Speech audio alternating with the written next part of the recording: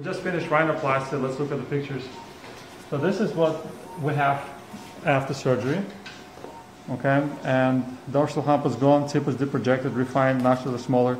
And this is what the patient requested to have the nose look similar to. We cannot make it identical to that, but what we produced today is a version similar to that.